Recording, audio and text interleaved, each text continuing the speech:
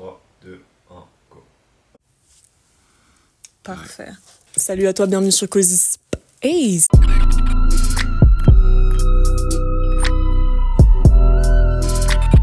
Aujourd'hui, on se retrouve pour une petite bouffe, histoire de célébrer, de discuter le lancement de votre nouveau studio d'enregistrement en Suisse à Lausanne, histoire de montrer aussi différents parcours dans l'entrepreneuriat. Et on va en profiter aussi pour dériver sur des problématiques liées à l'industrie musicale et aussi une thématique qu'un abonné m'a partagée sur la productivité et l'envie. C'est ce qui nous relie un petit peu. On va commencer directement ce podcast. C'est parti. Let's go. Je vais te prendre une morse à toi, mec. Du coup, on est dans les locaux ici de Kronos Music. Kronos Music, c'est quoi ? C'est un constat. C'est un constat que aujourd'hui, il manque beaucoup de choses pour les artistes, pour leur permettre d'arriver à développer leur carrière. Et en fait, c'est un constat qui part de notre propre expérience. C'est que nous, on a été artistes depuis un moment. Et puis, on a traversé toutes les difficultés que rencontre un artiste aujourd'hui, qui sont pour la plupart le fait de trouver les bonnes personnes avec qui collaborer. Parce qu'un artiste aujourd'hui a besoin de collaborer avec différents corps de métier, beaucoup de domaines différents, que ce soit réalisation, du marketing, photographe, des concerts. Et ces différents corps de métier, il faut trouver les bonnes personnes, des personnes de confiance. Et ça prend beaucoup de temps, c'est difficile. Et puis, il y a le risque de tomber sur des gens qui ne sont pas sérieux, ce qui arrive souvent, ou le risque même de tomber sur des arnaques. On a eu dernièrement des potes qui se sont fait scam des 4-5 000 pour des promos. Donc voilà, c'est un milieu qui est... C'est un peu, comme on disait avant, des fois c'est un peu la jungle. Et trouver des personnes de confiance avec qui bosser, c'est compliqué. Donc en partant de ce constat, on s'est dit qu'il fallait qu'on propose une solution.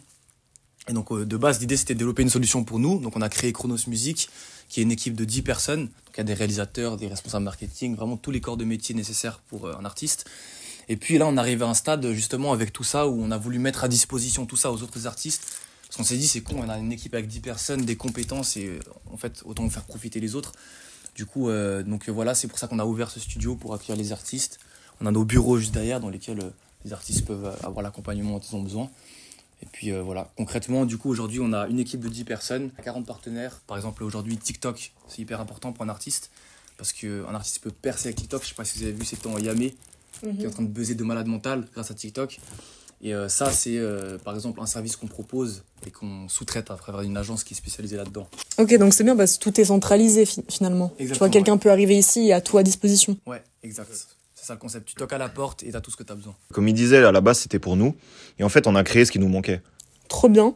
Et est-ce que vous avez une anecdote genre mémorable sur le lancement du stud, dans ce parcours entrepreneurial ? J'ai envie de dire, c'est un peu le fait que tout ce qu'on dit sur l'entrepreneuriat, c'est vrai. C'est que des galères. Tu fais que régler des problèmes. Il y a énormément de domaines déjà dans lesquels on travaille. On doit toujours se former dans des domaines différents. On doit bosser avec des personnes avec qui parfois ça marche pas. Et en fait, c'est de gérer l'humain qui est très compliqué, moi je trouve, dans un projet comme ça où tu bosses avec beaucoup de gens dans des domaines différents. Et c'est compliqué parfois peut-être t'as un a priori sur quelqu'un, t'as l'impression que ça va le faire de fou. Il y a des bons vendeurs, tu vois, et puis après tu te rends compte qu'en fait ça marche pas, ou simplement t'as des critères que tu pensais que t'avais besoin chez la personne, et en fait c'est même ça qui pose problème après. Et en fait c'est tout ce côté un peu humain derrière qui est pas factuel de voilà, on investit ça, les travaux c'est combien, c'est machin, mais c'est tout ce qui est humain ou même si t'as un peu, tu vois, des formations qui t'expliquent en quoi faire gaffe, t'as pas vraiment de manuel, et puis ça dépend aussi de qui t'es toi, donc en fait t'apprends beaucoup à te connaître toi, tes besoins, comment tu taffes, les personnes avec qui t'as besoin de taffer, et ça je pense que c'est le plus compliqué, mais c'est dilué, tu vois, c'est long terme, mais c'est compliqué à gérer parfois. Et puis aussi à quel point tu sépares aussi taf et amitié, par exemple, tu vois, parce que la musique, on bosse beaucoup avec nos potes, et puis même on devient pote avec les artistes avec qui on est, tu vois, et des fois c'est compliqué de faire cette nuance, tu vois, entre amitié, taf. Là maintenant on est en charbon, et tu vois, et voilà, donc ça c'est, je pense, la partie qui est le plus compliquée à gérer, je trouve, pour moi en tout cas. Et toi, t'as réussi à délimiter peut-être des techs pour réussir peut-être à créer une distance, parce que je sais que cette thématique, bosser avec ses amis ou sa famille, ça a toujours été un sujet pour moi, tu vois. Bah écoute, moi, d'essence, nous, on kiffe trop bosser avec nos potes. Donc on n'a pas cette même limite que t'as, qui est, je pense, honnêtement, si t'arrives à poser cette limite vraiment, que ce soit clair, en mode je bosse pas avec mes potes, c'est plus simple, je pense. Mais après... Parce que tu prends pas de risques, au final. Mais après, tu vois, là, effectivement, comme tu disais, c'est de l'entrepreneuriat, mais c'est de la musique aussi, tu vois. Et moi, je me verrais pas faire de la musique sans le faire avec mes potes, ceux à qui j'ai commencé, ça aurait pas de sens pour moi, tu vois. Parce que c'est collectif, tu vois, la musique aussi. Pour moi, c'est du partage de fou. Et du coup, je me verrais pas le faire sans, mais il faut savoir gérer. Moi, je pense que le plus important et ce qu'on néglige souvent, c'est d'être très au clair sur qui fait quoi. Rien que ça, tu vois, quand t'es une équipe, c'est mettre des rôles. Ça veut dire, toi, t'es ingé son. Tu fais pas le marketing. S'il y a un mec qui gère le marketing, c'est lui qui prend les décisions dans ce domaine. Et ça veut dire que chacun a des rôles très clairs qui délimitent les responsabilités. Et puis aussi, bah voilà, même faire un contrat, tu vois, même avec tes potes, tu fais un contrat qui délimite ce que tu fais. Mais c'est pas vraiment que pour se protéger, ça protège aussi. Mais c'est aussi juste, c'est plus facile après de bosser, tu vois. Chacun sait ce qu'il a à faire, comment. Bah, ça responsabilise. C'est ça aussi, ouais, de ouf. Ouais, c'est bien, donc fixer des rôles définis pour que personne empiète sur l'autre et signer des contrats, quoi. Moi, je rajouterais un truc aussi, c'est être là pour la même chose aussi. Avoir le même objectif. Ouais, c'est ça. Il y a plein de gens qui bossent ensemble parce qu'en fait, ils kiffent bosser ensemble. Parce qu'ils se disent, par exemple, ok, je vais monter un label, il me faut quelqu'un qui gère le marketing. Ah, je connais le frérot, là, il fait du marketing. Et vous mettez ensemble juste parce que vous êtes potes et que c'est ta connaissance, mais vous n'avez pas parlé de dans un an, tu te vois comment, c'est quoi le but à long terme. Et ça finit toujours par péter au bout d'un moment. Et j'ai l'impression que c'est une des grosses raisons pour laquelle y a des gens qui finissent par se prendre la tête de fou, c'est qu'en fait, ils n'avaient pas la même vision de base. Et en vrai, c'est pareil pour des couples aussi, ça s'applique à ça, j'ai l'impression aussi des fois. C'est qu'ils n'ont pas la même vision long terme, mais ça finit forcément par ressortir à un moment ou à un autre. Du coup, ça, je pense, c'est un truc archi important aussi quand on bosse. Parce que si c'est pas ton pote, bah, tu te le dis direct. Tu veux aller où, c'est quoi l'objectif final, parce que tu parles direct des résultats ou de ce que tu recherches à travers la collaboration. Alors que pote, bah, t'as tellement le kiff de bosser que des fois, ça te rendre aveugle. Ouais, du coup, faut pas avoir peur de se projeter, en fait. Ouais, c'est ça. La projection. Malgré le fait de vouloir vivre au moment présent, tu vois, le délire et tout de l'aventure, mais faut se projeter de ouf. Surtout dans la musique en plus, où vraiment tu retrouves des gens qui font ça pour différentes raisons. Tu vois, t'as des gens qui font ça parce qu'ils kiffent faire des clips. Certains, ils aiment juste faire ça une fois par mois, un petit peu comme hobby. T'en as d'autres, ils veulent tout graille. Ils veulent péter l'année prochaine. Et ça change tout, du coup. C'est important d'être sur la même longueur d'onde. Moi, j'ai une question pour toi. Qu'est-ce qui fait que dès le départ, t'as décidé de pas bosser avec tes potes ? Alors, je suis pas autant catégorique que ça. Hein. Okay. C'est-à-dire que la preuve en est, au final, les gens avec qui je collabore aujourd'hui dans le taf, bah, ça devient des potes. C'est plus l'inverse, tu vois. Je pense que de base, autour de moi, j'avais pas des potes qui avaient les mêmes ambitions que moi. On était dans des milieux complètement différents, donc j'ai pas été confrontée, comme vous, à, par exemple, ma meilleure pote, qui est grave dans le même délire que moi, avec qui on voulait lancer un bise. Donc j'ai ce truc aussi, peut-être, d'avoir mon délire et mon petit univers à moi. J'ai pas envie de... Et aussi, tu sais quoi, je pense que c'est les traumatismes des travaux de groupe à l'université. Non mais sérieusement, j'ai bossé avec des potes avec qui on était quand même assez proches, et au final, ça a foiré. Ah, mais en vrai, je trouve que c'est grave sous-estimé à quel point c'est compliqué de travailler vraiment intensivement à quelqu'un. Genre, si c'est juste un petit peu collaborer, un peu faire un clip à quelqu'un, ça va, mais vraiment de travailler beaucoup à quelqu'un, d'être impliqué dans un travail et tout, c'est compliqué de fou. Et nous, ça, c'est une chance, c'est un truc que je suis grave reconnaissant, c'est que nous, on s'est vraiment trouvé de fou au niveau de la vision, de la manière de taffer. Et ça, moi, je pense que c'est compliqué de ouf, en vrai. Et je pense aussi, vraiment, comme vous l'avez dit, vous avez cité des points qui pour moi sont genre essentiels, mais c'est ce truc où tu sais aussi on cherche à se réaliser parfois dans sa profession. Donc si tu taffes avec quelqu'un qui, après c'est de l'ego aussi qui rentre en jeu, mais si toi tu peux pas briller à ta juste valeur parce qu'en fait ton pote il fait la même chose que toi, ou que vous empiétez l'un sur l'autre parce que vous avez pas des postes qui sont vraiment bien délimités. Et du coup, lui, il va te dire comment faire, et toi, tu vois ce que je veux dire ? Vous n'êtes pas à l'écoute l'un de l'autre. Je pense que c'est surtout ça aussi qui fait que ça implose. Et autour de moi, je sais que quand ça a pété entre des potes, c'est que il y en a qui n'arrivaient pas à mettre leur ego de côté, qui voulaient trop briller. Ouais, de fou. Et qui n'étaient pas là, je pense, pour les mêmes raisons, du coup, dans le fond. Il y a ça aussi, ouais. Mais en fait, j'ai l'impression que dans beaucoup de cas, moi, je trouve s'associer et bosser avec ses potes, ou même de manière générale s'associer, ça peut être très bien, mais que c'est vraiment quelque chose qu'il faut bien réfléchir à l'avance. Et c'est des décisions souvent qui sont prises à la légère. Et on parlait de ça justement l'autre jour, c'est que s'associer, ça a du sens si... J'avais vu ça dans un podcast l'autre jour qui m'avait grave parlé, si 1 + 1 fait 3. Tu vois ? C'est-à-dire que si tu t'associes avec quelqu'un, tu vas arriver à des résultats différents que si tu l'avais fait tout seul. Faut pas que t'associes avec quelqu'un, ça t'apporte les mêmes résultats, genre juste x2. Sinon, autant le faire, tu vois ce que je veux dire ? Donc ça, c'est grave important. Et c'est pour ça que c'est important de trouver quelqu'un avec qui tu bosses bien, avec qui tu t'entends bien. Aussi, vous êtes complémentaires parce que vous avez les mêmes compétences. ça sert à rien, tu vois. À part, c'est pour le kiff, mais si c'est dans le but d'avancer, c'est important d'avoir quelqu'un de complémentaire et que vous êtes sur la même longueur d'onde, ouais. Donc il y a beaucoup de choses quand même à savoir avant de s'associer à quelqu'un, je trouve, ou de bosser avec quelqu'un à long terme. En fait, surtout, je trouve, par rapport à ça, c'est important d'apprendre à connaître les gens avec qui tu bosses, tu vois. Parce que des fois, on fait des projets, on se voit jamais vraiment pour autre chose que bosser. Et puis, c'est compliqué de bosser avec quelqu'un où tu sais pas ce que lui aussi, il attend du projet. Tu vois, parce que même si tu te mets d'accord sur la vision, bon, ok, moi, je sais pas, j'ai envie de percer dans la musique. Ou j'ai envie de faire un label qui s'est instauré, tu vois. C'est flou, tu vois.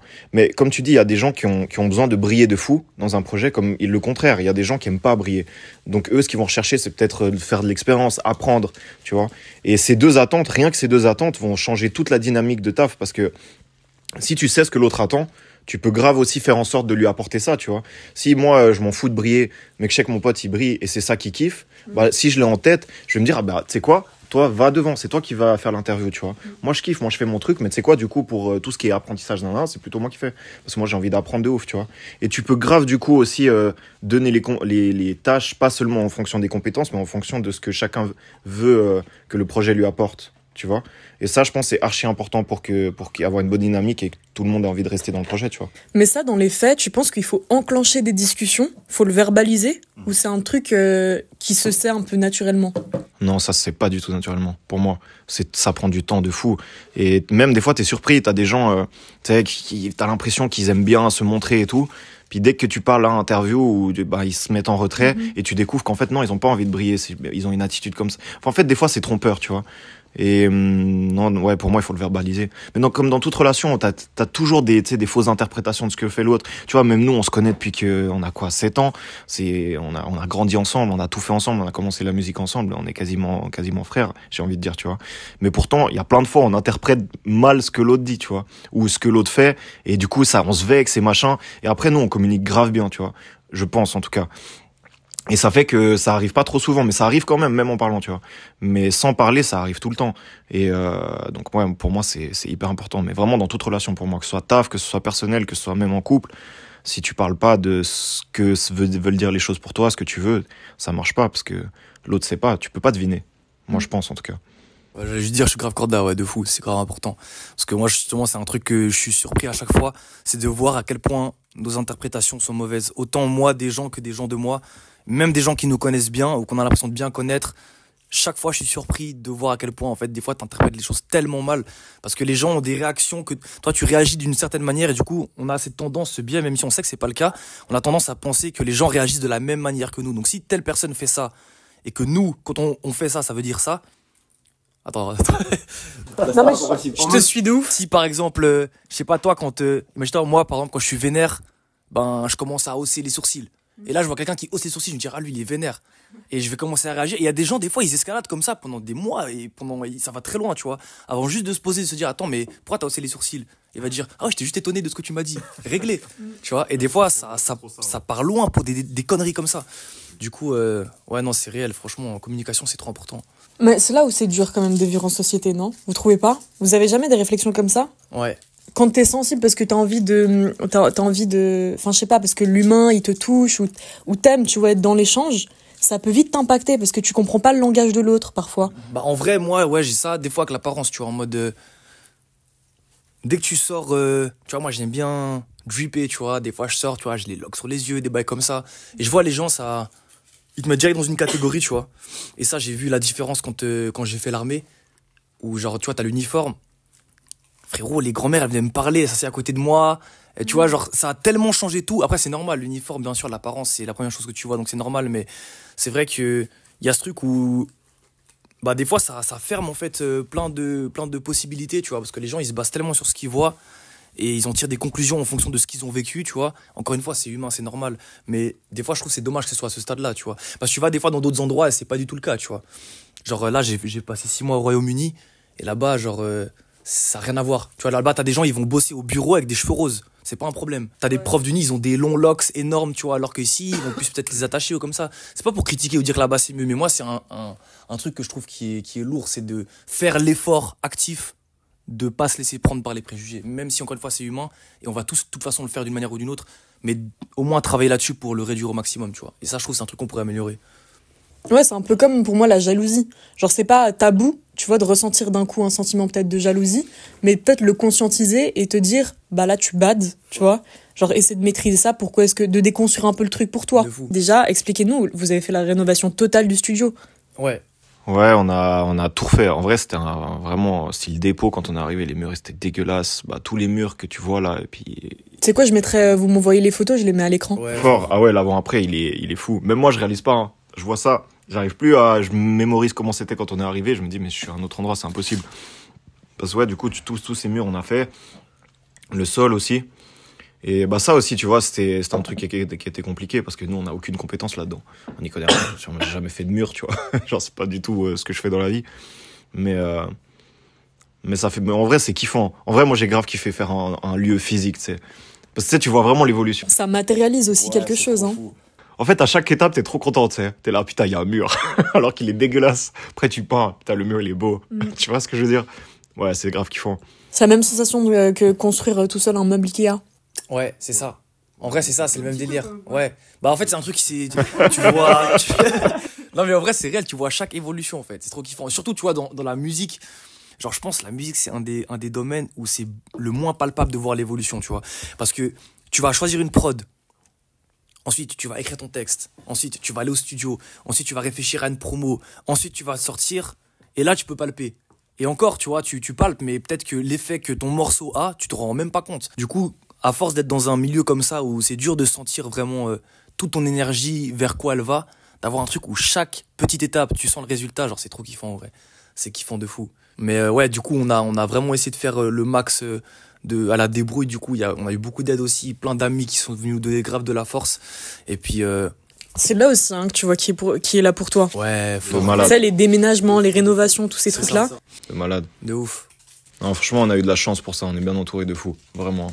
On a eu trop de chance. Il y avait trop de gens qui nous ont aidés, qui ont même appelé des gens qui nous ont aidés, ouais, c'est fou. Et franchement, on aurait galéré sans eux. Bon, on peut taper un peu dans d'autres trucs. Là, on fait moment ASMR parce que... C'est bon, hein? Ça passe. Ça passe crème. Ah, j'avais trop la dalle. Putain. Deuxième fois, gros.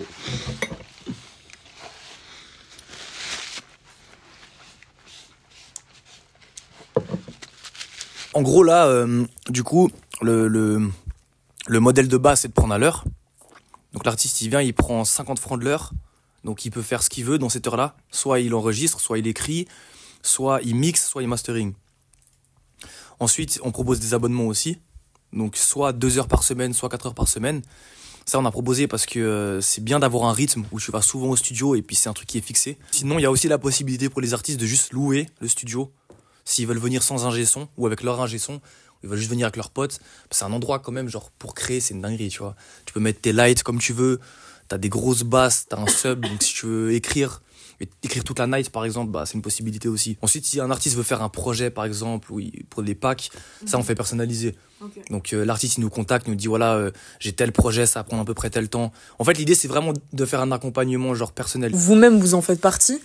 C'est quoi l'erreur la plus souvent commise par les artistes qui cherchent à percer dans l'industrie, vous pensez? Je sais pas s'il y a une erreur, en particulier comme ça me vient pas, mais bon, je pense le gros problème, c'est qu'il n'y a pas assez de recul. Donc en fait, c'est un alignement d'erreurs, mais qui peuvent être évitées. Donc ouais, je dirais que le plus gros problème, c'est le fait de se poser et de se dire, ok, je vais faire ça comment?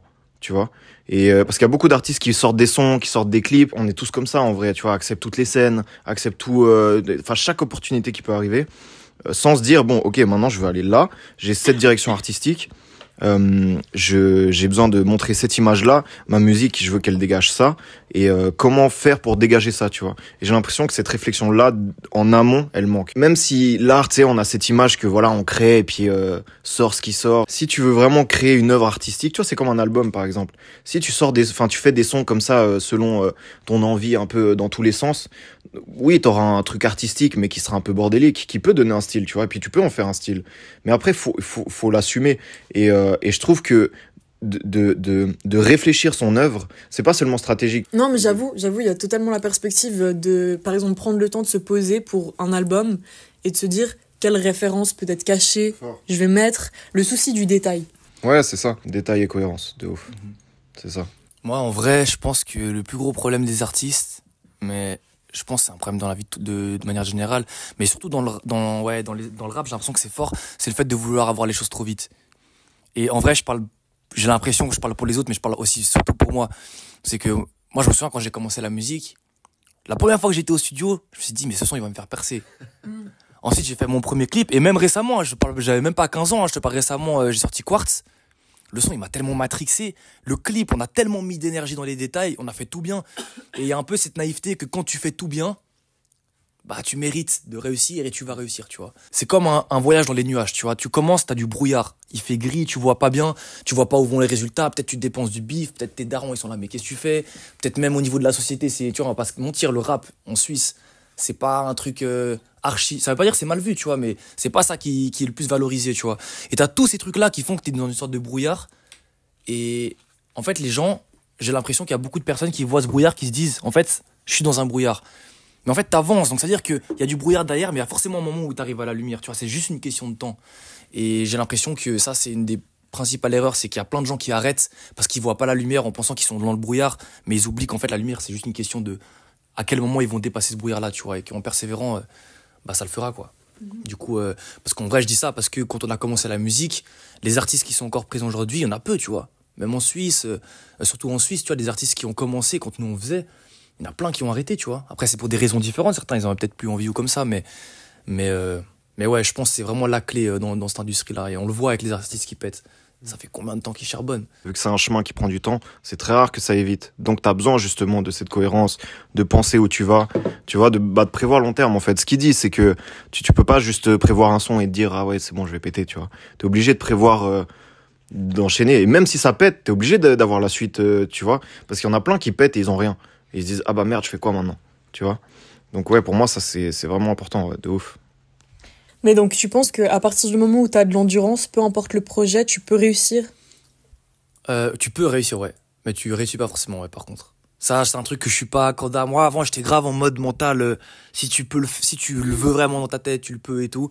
Et je suis en partie d'accord avec ça. Mais ça dépend les domaines, tu vois. Par exemple, tu me dirais, je sais pas, dans le business, par exemple, il y a des domaines où si tu appliques les bonnes choses et tu continues à le faire, il y a pas mal de chances que tu réussisses, je pense. Après, la musique, on va pas se mentir, beaucoup d'aléatoires. Il y a quand même le facteur chance, et il y a aussi le facteur, je sais pas envie de dire talent, parce que moi je crois pas vraiment, il y a des gens qui ont du talent, mais il y a plein de gens qui en ont pas et qui arrivent à faire des trucs de ouf, je pense. Mais tu dois quand même avoir des bases, tu vois. Genre, tu dois quand même avoir une voix qui arrive à se distinguer un peu. Moi, aujourd'hui, j'arrive pas à penser un seul artiste qui a pété, qui a pas une voix qui se distingue un minimum. Tu dois être passionné, tu dois être prêt à charbonner beaucoup aussi. Donc, je pense qu'il y a beaucoup de facteurs qui rentrent en compte. Mais je pense que l'endurance, c'est un facteur archi important, ouais. Vaut mieux avoir ta mentale, d'être dans ce truc d'endurance et tout, je pense, que de se dire dès le début, bah, il y a trop de facteurs aléatoires et du coup, balèque, tu vois. C'est pour ça que je trouve qu'il faut être nuancé, parce que je suis à la fois, mais je préfère les gens qui vont te dire, si tu y crois vraiment, et si tu fais tout pour, tu peux le faire, que les gens qui vont te dire, ouais, mais de toute façon, lui, il a de la chance, ouais, mais on est en Suisse, on peut pas le faire, ouais, mais tu sais, pour passer dans la musique, il faut beaucoup d'argent, ouais, mais il y a toujours des mais, et même si c'est des facteurs qui ont un impact, déjà, si tu veux vraiment foncer dans la musique, ça sert à rien de les prendre en compte. Si c'est ton but et que tu veux tout faire pour, on s'en fout en soi que tu sais. Moi, consciemment, si je pense juste en termes objectivité, je sais qu'il y a une chance que je pète pas, mais j'y pense jamais dans ma vie de tous les jours, jamais. Bah sinon, pourquoi je ferais des sons? C'est quoi le but si même toi t'y crois pas à 100%, qui va le faire à ta place? Et surtout, faut être passionné pour moi. Ça, je pense, c'est le gros truc qui manque aussi à mort aujourd'hui. Mais ça va avec l'endurance. C'est que comment tu veux te faire t'es obligé de le faire. Comment tu te fais des nuits blanches au studio si t'es pas passionné? Koba, il est pas passionné. Il est passionné par la maille, mais pas par le rap. Il y a toujours des exceptions. C'est vrai que ces règles, elles sont. Après, moi, je pense qu'il aime bien ça. Mais c'est mon avis personnel. Mais c'est clair que c'est pas une règle absolue.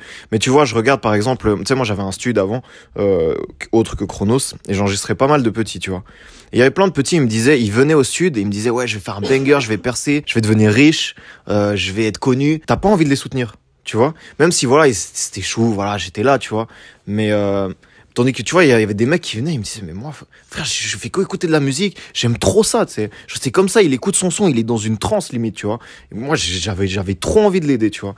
Et rien que ça, je trouve, ça a un impact de fou sur. Puis même ceux qui étaient passionnés, je voyais, ils étaient là. Dès que je leur disais, oh, là, il y a une opportunité, par exemple, même qui n'était pas dans mon studio, tu vois, en mode, ouais, tu pourrais aller là-bas. Direct, ils allaient là-bas. Puis, tu vois, en plus, vu que maintenant la musique passe encore plus par l'image, ben, tu le vois, la passion. Je trouve que maintenant, tu peux fake tout ça.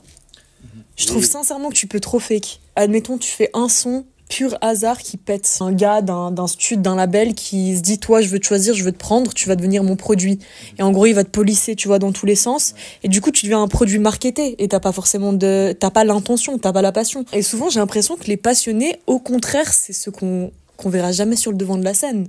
Okay. C'est très rarement des gens ultra crédibles qui vont être mis sur le devant. Je trouve que c'est dans tout, tu vois, même les plateaux télé, c'est jamais les meilleurs journalistes qui sont sur le devant de la scène.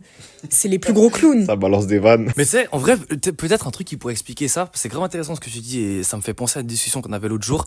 C'est des fois, le kiff et la passion, c'est un biais parce que dans tout projet, il y a un passif sur qu'est-ce qui marche. T'as plein de gens qui ont déjà été dans ce domaine-là et qui ont identifié qu'est-ce qu'il faut faire pour réussir, tu vois.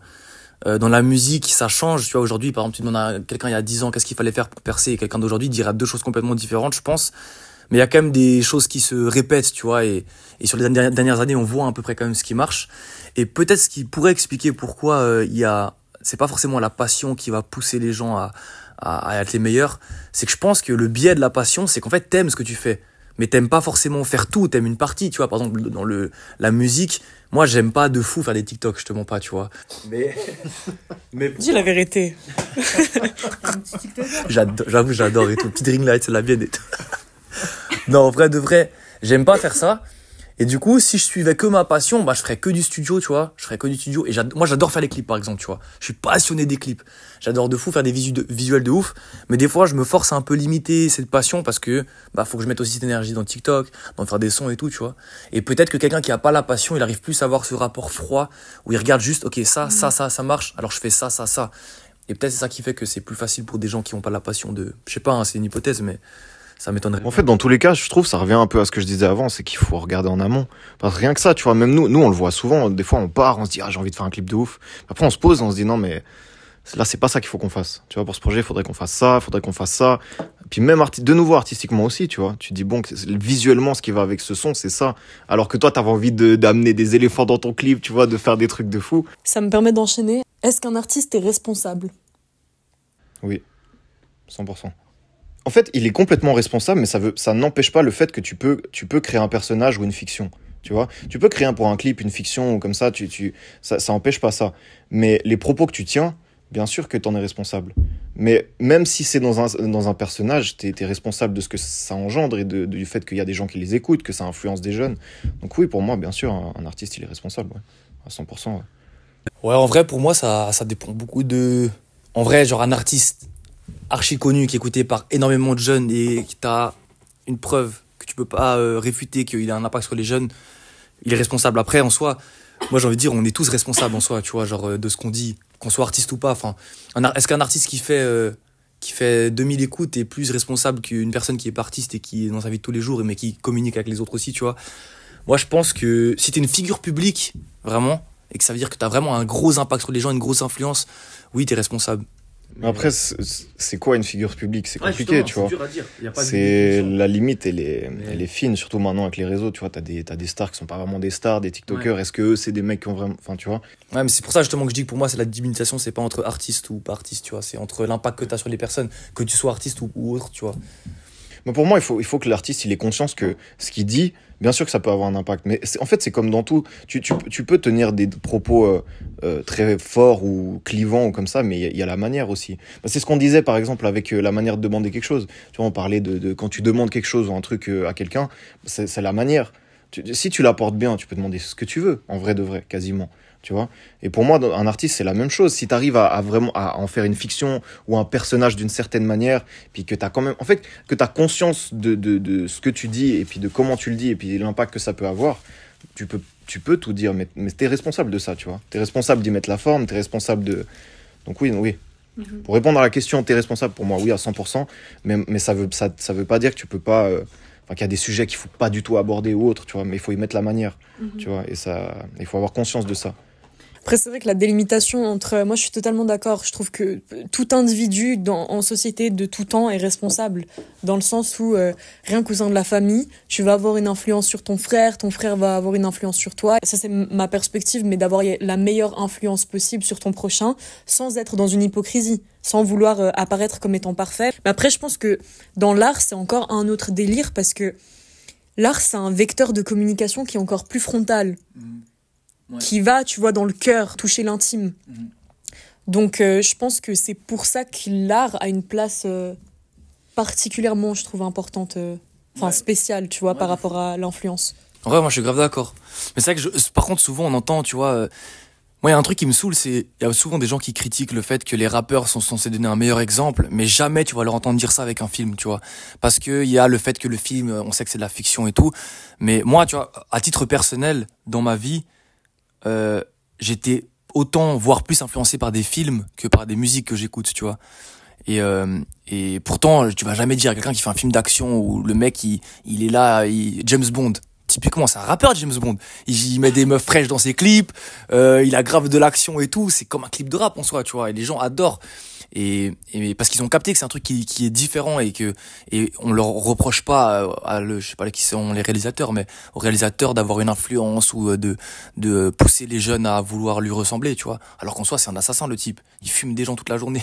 Tu vois, c'est pas un bon exemple en soi, tu vois. Et du coup, ouais, moi c'est un peu ça qui me saoule des fois, c'est de toujours prendre à part le rap en disant que oui, c'est écouté par des jeunes, donc ça va les influencer. Les films sont regardés par des jeunes aussi, pourtant jamais on va dire que ça va t'influencer. Et on le voit aujourd'hui avec plein de changements qu'il y a dans la télévision ou même dans Netflix, tu vois, qui essayent de beaucoup plus implémenter des idéologies et des changements de société qu'ils doivent avoir. Après, on peut être d'accord ou pas, mais ça montre bien que les films, ça a un impact sur la vision des gens. Moi, je suis totalement d'accord avec toi sur l'impact. Quand même, si on est honnête, genre intellectuellement parlant, tu te dis quand tu suis un rappeur que à la base, il raconte un peu sa vie. Même quand il est en interview et qu'il explique ses textes, eh ben, c'est quand même une partie de lui. Tu sais que c'est intéressant parce qu'on a eu ce débat justement il y a pas longtemps sur ça, justement les rappeurs et tout ça, les différentes sortes d'art. Et moi, je te rejoins de fou. Je pense que au-delà du fait, parce que tu dis intellectuellement qu'il faut faire la différence, et je suis d'accord, mais c'est surtout au niveau de la perception des gens, que évidemment que justement, si t'as quelqu'un qui fait une œuvre et qui incarne cette œuvre, et que cette œuvre parle de sa vie, et que cette personne est un exemple, bah, tu peux pas négliger qu'effectivement, ça va avoir plus d'impact, et puis c'est pas la même chose. Donc ça, je te rejoins de fou. Mais après, c'est des questions qui sont compliquées parce qu'après t'as des rappeurs qui sont complètement dans un personnage et eux ils sont pas du tout comme ça. Donc tu vois, SCH par exemple, il est archi bon délire en interview, alors que dans ces trucs il est là mafia à mort, tu vois. Donc c'est une limite qui est compliquée mais je suis d'accord que c'est différent. Enfin, ton exemple il est archi vrai, je trouve. Est-ce que vous pensez que la musique et la santé mentale c'est compatible? De faire de la musique, tu dis, et la santé mentale. Ouais. Moi, je pense que ça dépend de ouf, ça dépend de grave beaucoup de facteurs, je pense. Je pense que ça dépend déjà de ton point de départ. Typiquement, on parlait avant de Caris. Je pense que si tu pars d'un point de départ où tu prends une DA archi marquée, mais qui est pas forcément ton toit de ta vie de tous les jours, bah, je pense que ça te prend énormément d'énergie et que sur le long terme, ça peut être dur à tenir. Après, je pense que ça dépend aussi de tes objectifs aussi, tu vois. Si tu veux être le numéro 1, ben, je pense que c'est dur d'être le numéro 1 et d'avoir une bonne santé mentale dans n'importe quel domaine au final. Mais après, je pense que si tu fais ça pour le kiff et que tu t'amuses en le faisant, que t'es entouré des gens qui te font kiffer, que tu fais pas tout non plus pour être le number one, bah, je pense que c'est clairement conciliable, ouais, de fou. Parce qu'en vrai, on va pas se mentir, c'est un milieu qui est dur, c'est un milieu qui rapporte pas de fou, mais c'est un milieu, c'est trop kiffant. Genre, et moi, c'est pour ça qu'on fait ça. Genre, moi, mes journées, je les kiffe de fou malade, je m'amuse de fou. Quand je me lève le matin, je suis ici à 8h30, mais quand je vois les gens dans le bus aller au taf, je vois leur tête, je suis content de fou malade de venir ici pour taffer sur la musique, tu vois. Et je pense que ça peut t'apporter une tonne de bonheur et de kiff dans ta vie, tu vois. Mais ça dépend de tous les autres facteurs autour, je pense. Ce qui est important, c'est parfois tu t'en détacher, tu vois. Tu te casses même solo, tu te casses à la montagne, tu vas déconnecter. Ou même, tu sais, des fois, moi, vu que ça fait longtemps que je fais de la musique, quasiment tous mes potes, c'est des mecs qui sont dans la musique, tu vois. Mais j'ai quand même quelques potes qui sont pas dans la musique et des fois, j'ai trop envie de les voir, genre. sais. Je me dis, putain, ça me ferait plaisir juste d'avoir une discussion où je sais que dans la discussion, ça va pas parler musique, tu vois. Parce que des fois, c'est cool de déconnecter. Je pense que ça, c'est important. Et que des fois, justement, la passion, ça te fait rentrer dans un tunnel que moi, en tout cas, parfois j'ai, où je suis là, je bosse tout le temps et j'ai envie d'avancer. Et je kiffe, hein. Je kiffe de fou, mais des fois, ça me fatigue et ça fait du bien de, tu vois, trouver des trucs pour sortir un peu de ça, tu vois.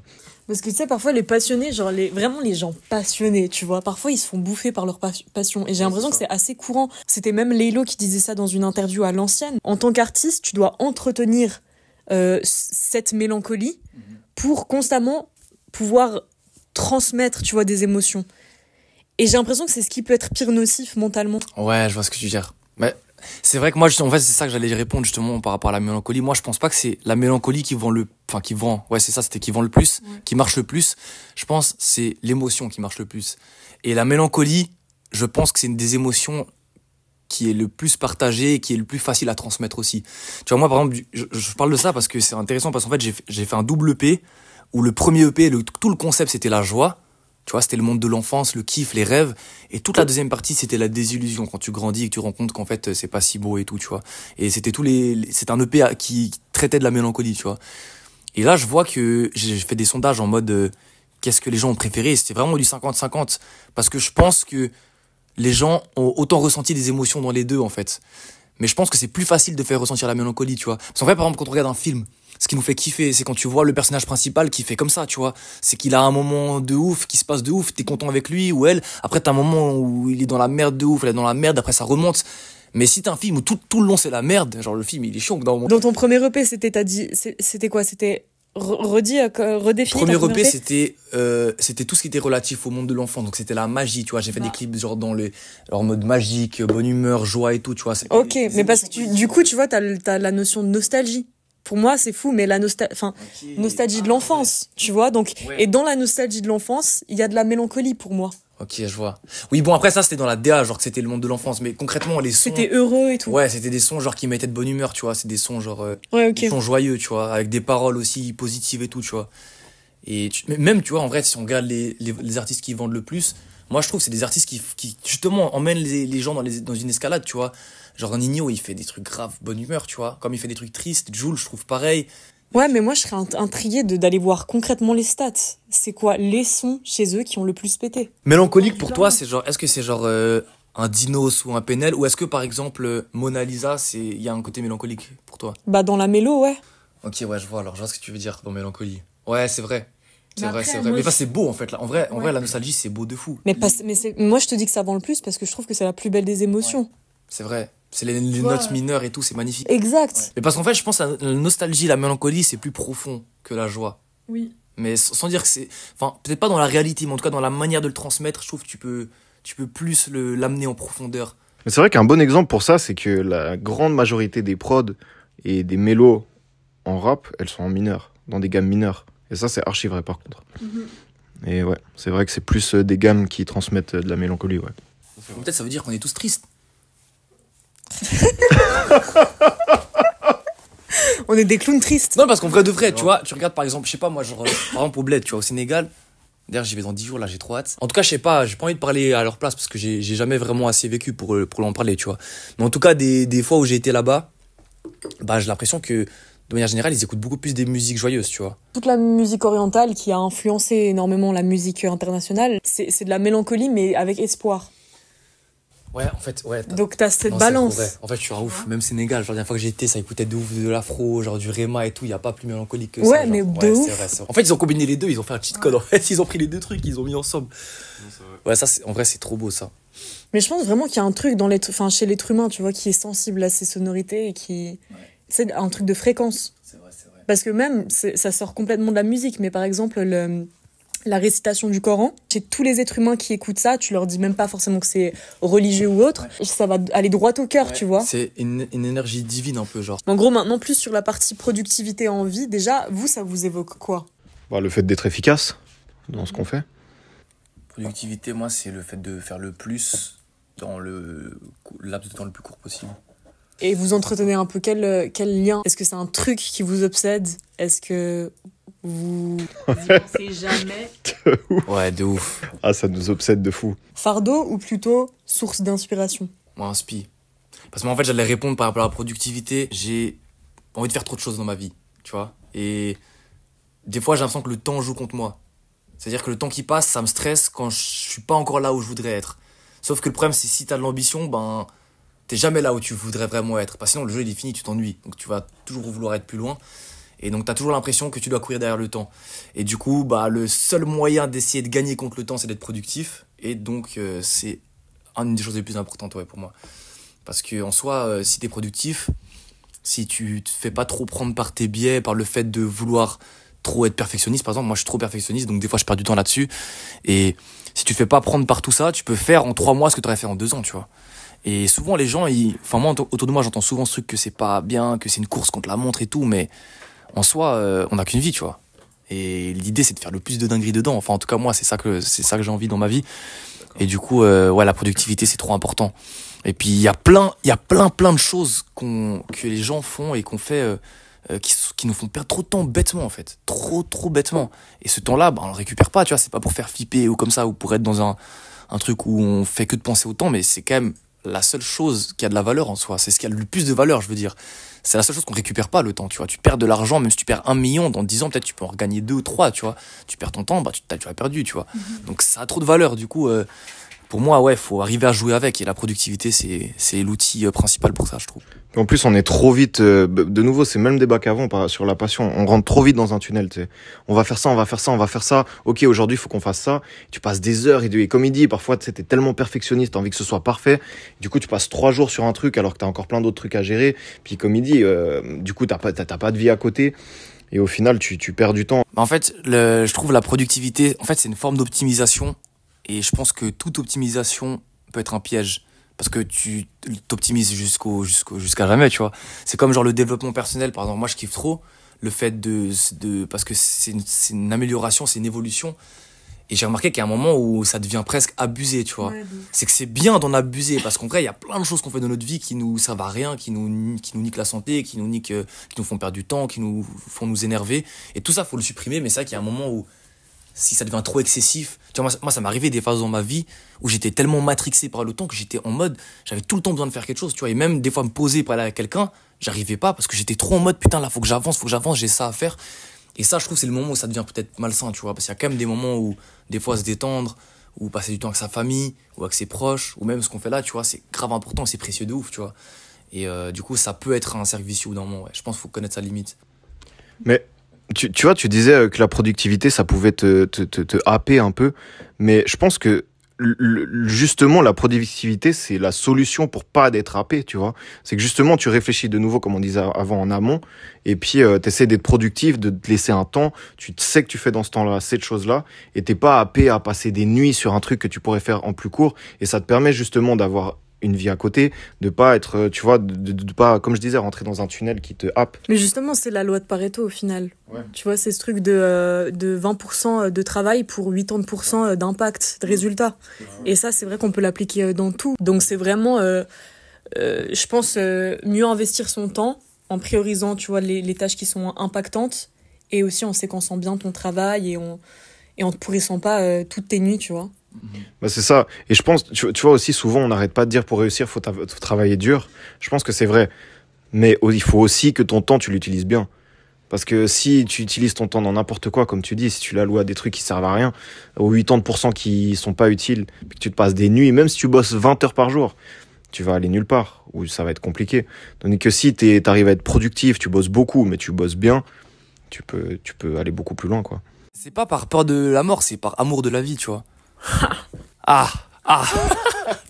Non, en vrai, c'est réel, je te jure, c'est réel. C'est que, moi, je te jure, c'est pas du tout que la mort me fait. Mais en fait, c'est comme, je sais pas, genre, imagine-toi, là, je vais en soirée, et après, je fais un after, on regarde un film, tu vois.